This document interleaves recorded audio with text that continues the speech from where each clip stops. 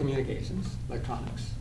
We have an understanding of that. Oh, I pick up the cell phone, and I talk to someone who's on the other side of the planet. Oh, they're in the same cellular system that I am. Oh, we have one world disorder of bee-killing cell phones and brain-killing cell phones. But it's still a model for me to be able to understand, oh, this is a fractal of what I am.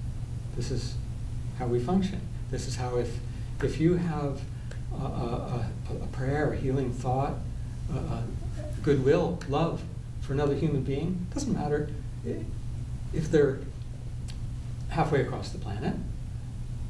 Right? There's an actual communication that's experienced as a real-time communication. And on a physics model, the best way I see to model it is a reverse time communication. If you are expressing those kinds of things that are transcendent in nature, that are coherent in nature. The only, in sentics, the science of sentient touch, they look at waveforms of longitudinal waves, like pressure waves, which is like sound and touch. And in touch, they've identified, and you can see it in the sound waves of the voice as well, the different emotional states as pressure waves. And there's only the one that's coherent with the heart-centered, joyful, gratitude, appreciation, love, joy, gratitude. Those are descriptions of heart-centered, coherent spaces, which trigger the coherence up all the way up and down. We're going to relaxed breathing. We're activated in a positive way, in an integrated way, not in a stress way. Sympathetic nervous system is not activated. That's our emergency response system. Sends the energy to the muscle, it's not the brain. Like act, don't be able to think quite as much. So, so I was thinking how we see the causal structure we call causal chains. We'll see, oh, what's happening in this body energetically? Well, the body's saying that the most stressed thing is the head, we'll say. Yeah, well, that makes sense. They got a headache. The most stressed thing is the head. Of course it is. Okay. But what else is happening on that first layer of causality? Well, that's the effect. But the cause is the colon. We'll just take a typical example. Results may vary. Yeah. Let's say the colon is causing a headache. Okay, the pain's here. And what do? We try to shoot the pain. Say, it's a headache. That's the problem. Shoot the messenger. I don't want to feel a headache. I'd rather not have one today. So we take an aspirin, which studies show is, while it's likely to reduce the severity of that headache, it's also very likely to to cause, as a proximal cause, an intermediate cause, it causes future headaches. Oh. What's causing what? Am I getting rid of the headache by suppressing an action of my body to detoxify an area and put it back in a gel state where it can't detoxify, but now it's got the new toxin in the gel? More headaches. Now we're going to have chronic headaches, which is great for sales. It's good for the economy. It's helpful in all those ways. Helpful to support people in getting a job where they can be inside a box with artificial light and electromagnetic fields that are incompatible with optimal life. And we talked about electromagnetic fields. How many workplaces don't have 2 or 3 milligauss of electromagnetic fields running through the body? Well, as long as that's happening, you've got a stronger field from that man-made waveform at 60 hertz in this country, or higher from electronics maybe, that's overpowering the EKG, which is normally the strongest field, electrical field in the body, all the way to the toes. And it's essential for that to be the strongest field in order to get 50% of your circulation to your organs. If you're existing, not really living, as the work slave in the box, and it doesn't sound, sounds like a strong thing to say, but if I go to Walmart and I buy something and take a look at who made that and under what conditions they're living and working, I think you get a different picture. And that's what we're buying. That's where we're putting our life energy, putting it in full faith and credit into an idea we call money, no longer the same idea that was held in the past, that money is a store of value. Now it's a source of, a nozzle for sucking value out of the living beings. Because every time you print more money, that value, any value that it might have, is a dilution of the value held by the living beings who are putting their value in it. I have less. Where'd it go? They have it. It's non-local. But that's how we work. We have to understand how we work to be free. We're just enslaved to our culture, whatever culture that is, to our level of understanding. As Einstein said, we'll repeat, we're not going to solve our problems using the same level of thinking, the same type of thinking that we use to create those problems. Global warming, loss of species, genetic diversity. We've lost 97% of the different varieties of food plants on this planet in the last 100 years. And with GMO technology, we can we accelerate that, hopefully, and pollute what's left with genes in foods that cause the food to make a toxin. Great. So you were talking about reverse causality? If who you are ultimately, as a spiritual being having this biological experience, you know, we're the conscious spirit and the biological body are as intimate as it gets. They're completely intertwined, and yet not 100% congruently. Is your consciousness in your feet as much as it is in your hands? Or in your vision, or in what you're hearing, or in what you're thinking about? The consciousness has quality of movement at the speed of thought. So when I think about you, if you're on the other side of the planet and I find out she's sick, oh, okay, and I think about you, how long does it take for that prayer to reach you? It's not limited by time. Mm-hmm. And so if who we are is actually, are you more who you are now, or were you more who you are when you were born, or when you were conceived, or when you were 3? Well, isn't there a progression? Are you more who you are now than who you ever have been in the past up until now? That's a good question. And if we, I mean, all cultures I'd have like to think so. Right? Babies are supposed to be more of who they naturally are. Don't we learn and grow, or are we actually at the degenerating same and time. falling apart? Mm-hmm. Which are we? We're growing, we're living, we're learning, we're becoming I'm hoping more we're wise. expanding no matter what. So, that being the case, then who we are becoming is ultimately who we are. As a transcendent being with coherence, we're all of those in one. Because who we are now is not exclusive of who we have been. That's my memories. That's me. I know me, Ben. I've had experiences in my life. It was when I was a boy, I began having experiences where I had communication, not in clear linguistic verbal structures, the syntax of words that I could understand in a linear way, but absolute soul communication, heart-to-heart communication of meaning, of understanding, maybe beyond words, from myself. And you know how we recognize ourselves, even if it was me at a certain age. If I have a memory of myself as a 7-year-old, I know me as a 7. That's me. That's here. I'm here. I'm able to bring that consciousness up for response, like we did at the tapping session. We can pull up those memories and make them really present now. And therefore, through the quantum, through the timeless connection between now and both future and past and remote distance, that's non-locality. That's the ability to be anywhere, anytime. We can make use of these observations. For example, I love to ask the angels who are everything, that makes up everything. So technically we're angels in my syntax of my theory of everything, because angels are communities of angels.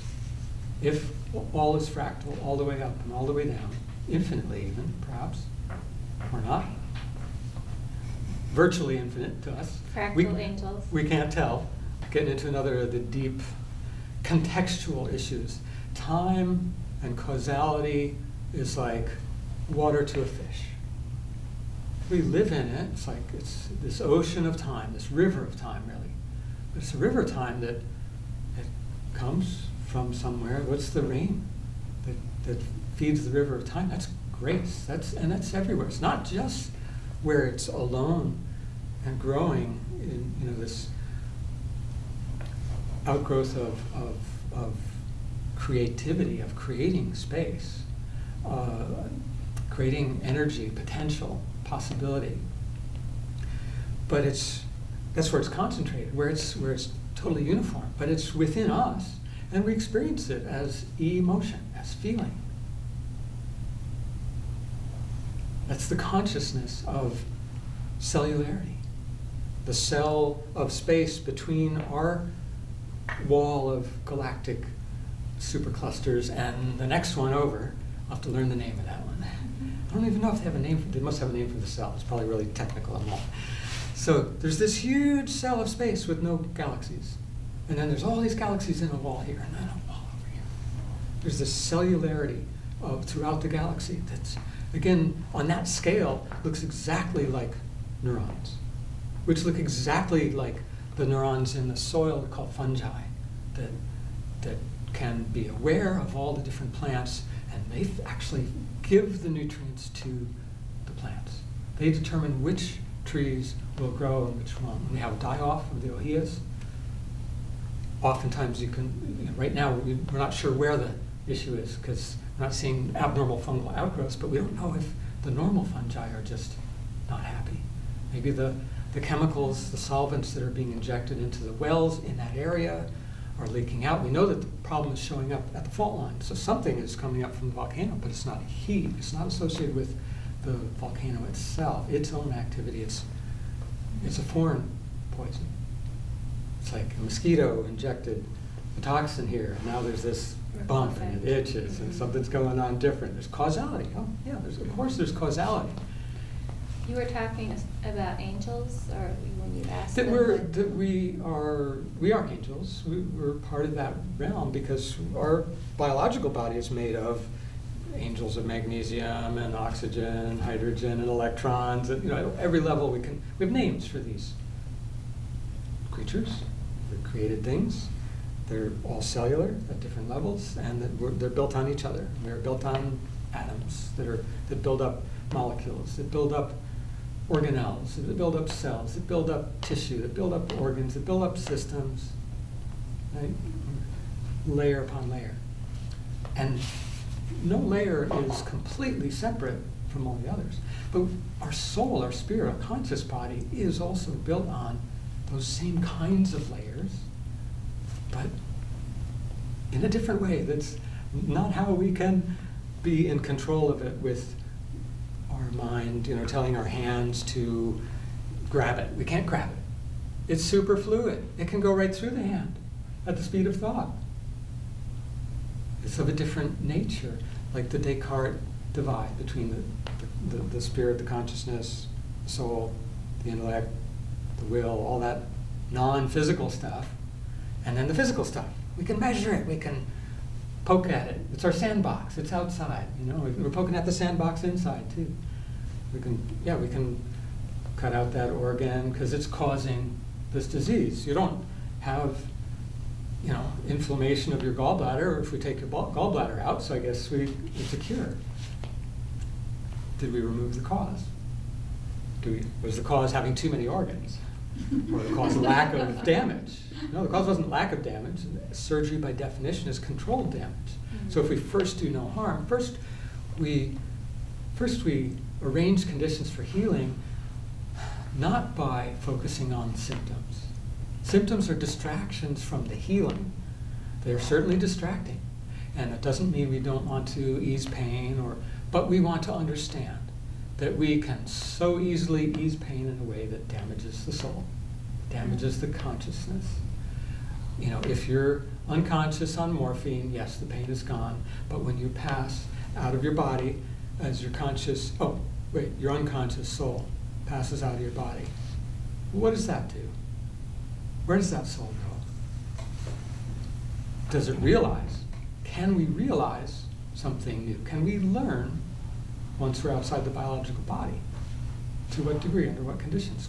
The soul as a holographic image, holding a perfect holographic image of the physical body, knows the DNA, can reconstruct it. I've described the research where you take glassware and DNA and shine a laser on it, create a holographic image of the DNA in the glass, and re-irradiate with another laser, and put in the pieces of DNA, and they actually reform in the same structure. So our body, even clearly from current research evidence, probably not likely to be extended greatly by any corporate or government money. Like if you're the researcher, good luck, because as soon as you want to publish that, we can't do that. Can't talk about that. We can't replicate a study that measures the mass of the soul. But yet, if it's real, if it's not real, who cares, right? Okay, turn the cameras off. Let's go home. Party. But if the soul is also made out of these layers of angels, hierarchies of angels, of minerals, the condensates of minerals in a high spin nuclear state of the transition metals, the palladium and the minerals surrounding it, the platinum group, the gold, silver, which we know 5% of the dry weight of the brain is two of those, rhodium and iridium. That alone is just a major clue. Well, how are we going to model consciousness? Oh, well, it's in the brain. It appears to be in the brain. Yeah, like I said, the conscious, what we call the conscious, what we're aware of, that we can put a linguistic title on. And it's tough to do that with emotion. It's kind of fluid, superfluid. It's kind of, look how quickly it changes in children before we get attached to our models and our ideas of what's happening. But it's this dark energy. It's kind of dark. You can't really see it so easily. But we can put a label on it linguistically. That gives us a handle on it with the consciousness. And that makes it useful as a tool in a sense. We can now manipulate and control that to some degree. Are there things we can't manipulate and control? Well, manipulation and control takes us a certain distance. It takes us through that level of thinking and expressing into the world with our hands to make things, manufacture, to make the factus with the hands, manus. We're in this manufacturing age. We're making these things. We're creating new experiences. The ability to see someone visually with the external eyes. Wow, I can really see them. They're across the world, and I see them on my cell phone. It's like a miracle. And to what degree does staring at a two-dimensional screen of mineral phosphors that's giving a likeness, an image of something real, but that's dimensionally less real? It's not even stereoscopic, it's not 3D. So it's a little bit less real, less dimensional. What is that doing as far as what kind of stimulus is that for the development of our consciousness, our abilities to navigate this creation when we leave the biological body? That is why we're here, right? Here's your training wheels. Wear this carbon copy. And develop the skills, develop the awareness. We need awareness.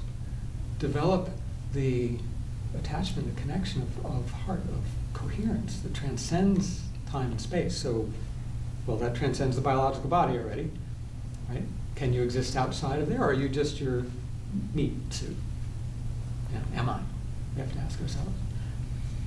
And And then we're able to think and be really conscious, like human consciousness, because animals can feel, they can see. They have those first two kinds of consciousness. And some, to some degree, are developing a certain ability to demonstrate linguistic communication, which is a pretty egocentric view of communication. Like, maybe the whales aren't using words.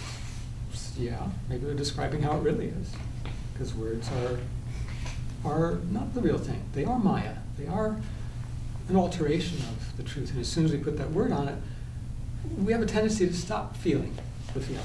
Oh, I'm not angry. I put that away. That's over on the shelf. I don't feel that. What do you mean? I am not angry.